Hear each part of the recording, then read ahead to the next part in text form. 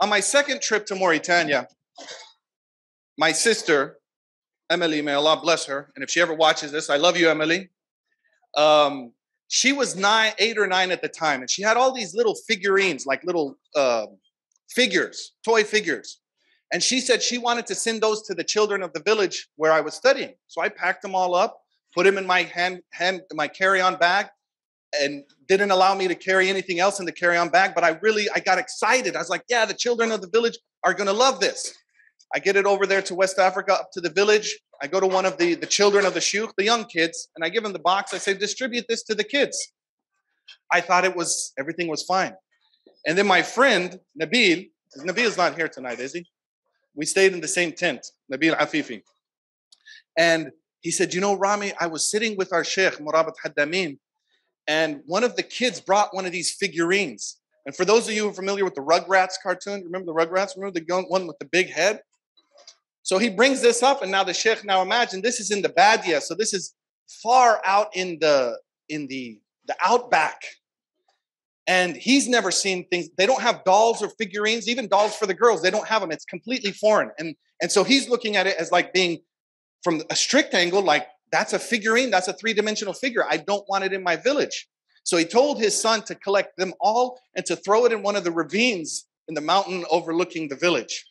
So when I heard that story, I thought to myself, oh man, I have really, really disrespected my shuyukh. I have disrespected the mahdara, the school.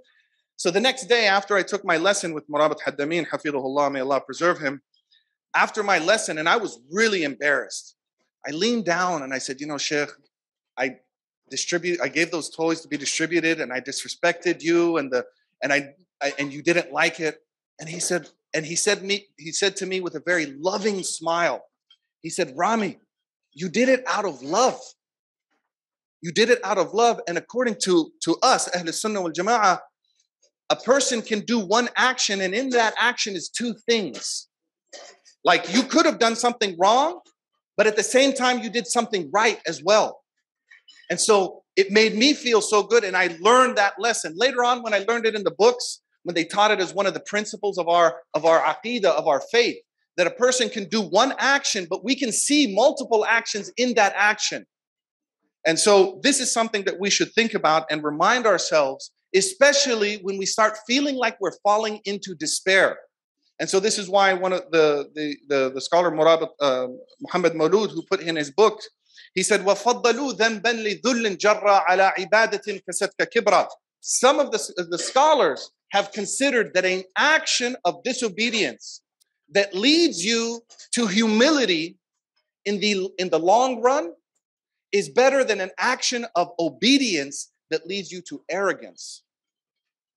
I'll say that again. An action of disobedience, even though we're not going to change it, we're not going to say that a person should do that. But if in the long run, that action leads a person to a state of inkisar, brokenheartedness and humility, and another person takes an action of obedience, which in and of itself is good and should be done, but it leads a person to arrogance in the long run, that act of disobedience was more beneficial for the person. Now, I want to say that with, of course, we have to be careful with that. But that's something that we should think about. And then as we prepare for Ramadan, I want us to remember that in the Hikmah of Ibn Ata'illah, he says, إِنَّ مِنْ عَلَامَاتِ الْإِعْتِمَادِ عَلَى الْعَمَلِ نُقْصَانِ الرَّجَاءِ عِنْدَ وُجُودِ الزَّلَلِ. That one of the proofs that you depend on your actions is that when you fall or trip or make a mistake, you really get into the state of despair. And so he's asking us, Ibn Ata'illah is asking us to think about it. Was I depending on Allah and then doing that action? Or was I depending on the action? And so when I was done with the action, I forgot the mercy.